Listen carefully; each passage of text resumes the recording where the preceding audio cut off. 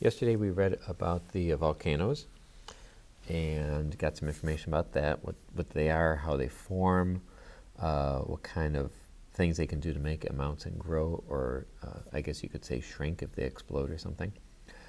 So we wanted to focus on what happens at places where plates separate from each other.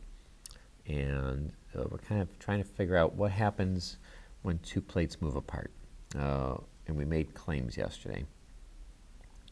So some people said, oh, we would maybe, at the bottom of the ocean or someplace, if two plates separate, magma kind of comes up, and maybe it makes a mountain, or maybe it makes a volcano, or maybe there's earthquakes there. So people made claims about what they think would happen when two oceanic plates move apart. And so now we're going to look at some evidence. We're going to try to see if we can find out if those claims are true or not. So we have to figure out if we need to find evidence, we have to find places where the plates separate. So down the Mid-Atlantic Ridge, there is two plates that separate. We got two spots over here off the coast of South America. We got some areas over here by Africa and Australia. We do have real information about plates from this Mid-Atlantic Ridge between North America and Europe, and Africa and South America. So we're going to look at this area here. So we're going to focus a little bit on that. So this is the area of the Mid-Atlantic Ridge, and the yellow line shows the boundary between plates that are moving west. So all the stuff on the left-hand side is moving west. All the land on the right is moving east. And this line is the line that shows the boundary between them. Okay. We could go anywhere along this area and find evidence of what happens when plates separate. Now, we don't have infinite amount of money or time, so we have to figure out as scientists where would be the best place to go. So we're going to focus on the island of Iceland, because we can actually go on the place where the plates are separating, so we can actually see what happens on land there. And then there's some shallow areas here. We could make it a little easier to find out what happens in the water. And then maybe a couple other areas just to go along. So we're going to focus on Iceland and a couple areas under the water.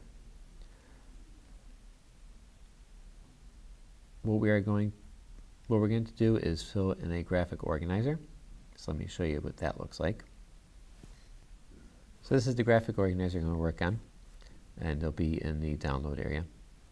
So we have the claim. So what you can do here is just, what do you think you would see at the bottom of the ocean where two plates are separating? You could pick volcano, new land, earthquakes, volcanoes, mountains, whatever you want. So you pick out which one you want there.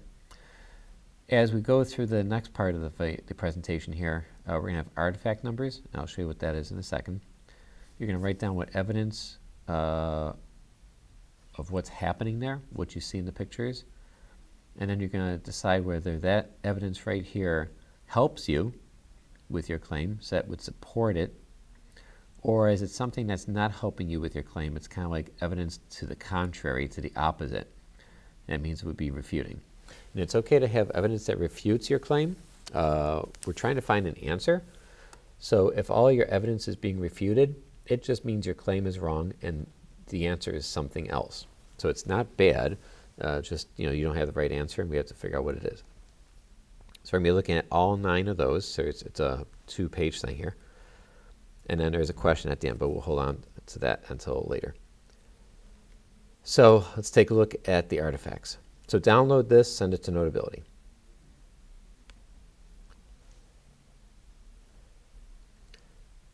With your sheet in Notability, we're going to look at the artifacts now. So we are going to look at 9 different places along this Mid-Atlantic Ridge.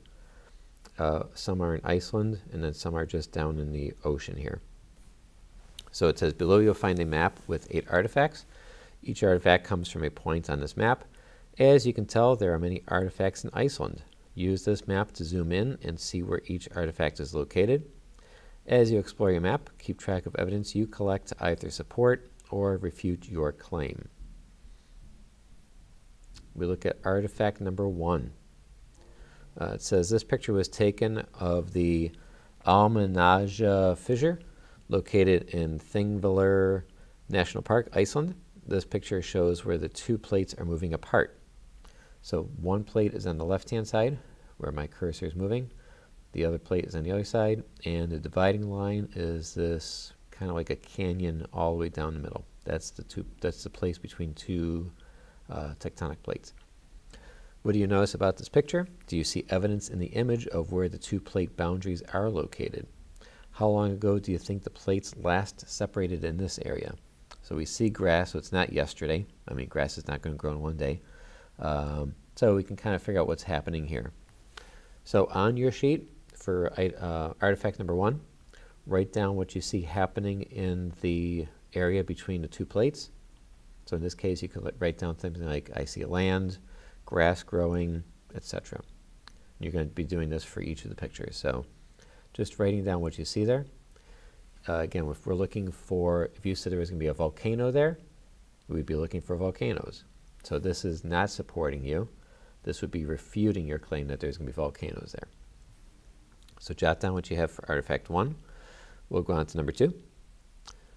Artifact 2, these divers are swimming in between the two plates that are moving apart. So one plate is on the left, one plate's on the right, and they're in the space between it underwater.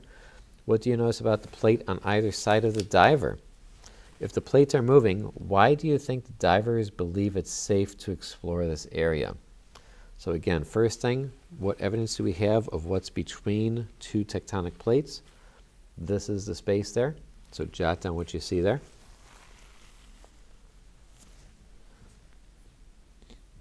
Artifact number 3. And you can pause if you don't have time to finish. You just pause and you can start this presentation up again. Artifact number 3. This image shows another area of Iceland where the two plates are separating. This dirt-like substance is made of volcanic rock. So all this stuff here is volcanic rock, also on the side. It says, can you identify the edges of the two plates? They'd be right here. How could this area be made of volcanic rock but not have active volcanoes in this location? What would make it look like sand or dirt? Okay, so think about that. Again, what do you see in between the two plates? We're trying to find evidence for your claim. So we're just trying to find out if it's evidence for you that supports you or if it refutes, if it goes against your idea. Number 4, this picture of the Reykjane Peninsula shows another area where the two plates are moving away from each other. The ground is made of basalt and is very rocky. In this area, there are also very hot gases coming from the ground. You can kind of see the steam over here. So it looks like all this area has like the gases coming out. It says, how is this different than artifact 1? And why is it different? And 1 was with the green down in the middle. What could be happening here that isn't happening in artifact 1? So one plate's on the left-hand side. One plate, we can't really see. It's over on the right-hand side here. And then this is the dividing line between the two plates where this boardwalk goes through. Number 5. This picture shows another area of Iceland between artifacts 3 and 4. So in this picture here, there's 3 and there's 4, and we're in between those two spots. The land had just opened when this picture was taken. This site is not far from a volcanic site, one of the many volcanic sites in the country of Iceland. It says, what do you see emerging from the cracks in the ground? What does this make you wonder? What is similar in this photo in artifact 4? So I'd be going back to this one here. So this is the dividing line. That's the place between boundaries, so write down what you see there. Artifact 6. This is underneath the ocean. It says deep below the ocean on the Mid-Atlantic Ridge, we can find hydrothermal vents. These vents can shoot out some of the hottest water on Earth at over 400 degrees. Scientists have tried to place instruments in these vents and drill down into them to learn more about their composition, meaning what they're made of, but the equipment begins to melt. Why do you think the water has gotten into this vent is so hot? What could be making this water heat up? So again, here's our dividing line. We're on a tectonic plate boundary. So we're seeing a volcano. Now, magma doesn't have to come off a volcano. Volcanoes can just be areas where gases and smoke come out of a hole in the surface of the earth. So this is a volcano. It doesn't look like one that we typically see with lava and orange magma coming out, but this is a volcano. Number 7 is a video. It says here is another vent. These vents are called black smokers because the water coming out looks like black smoke. The water is black because it carries out minerals such as sulfur, iron, lead, and in some cases silver and gold. The minerals settle in and around the vents and cool into solid deposits. Some companies would like to mine the Mid-Atlantic Ridge since so many minerals can be found at these vents and places where vents have been in the past. It says, why do you think we find minerals at certain places in the world, like in mountains, some mountains, and at this ridge, and not other places in the world? So here's the video. There's no sound. So it's just going to show us what these black smoke or hydrothermal vents are doing. So there's that black water coming out. This is kind of like a weird looking volcano. So it's like the tube that it makes. Again, here's another volcano. Again, it's not like our typical volcano with like orange magma coming out. There's another one here. And this is just part of the submarine that's taking the footage. So that was it. Item number 8. The map to the right is of the Mid-Atlantic Ridge. This map was created by scientists and geographers by using elevation data. The colors show how deep or shallow the ocean is, with light blue being closer to the surface of the ocean and dark blue being further from the surface. So dark blue is deeper, light blue is shallower. What do you notice about the color of the Mid-Atlantic Ridge that follows the center of the map? So kind of following this line right here.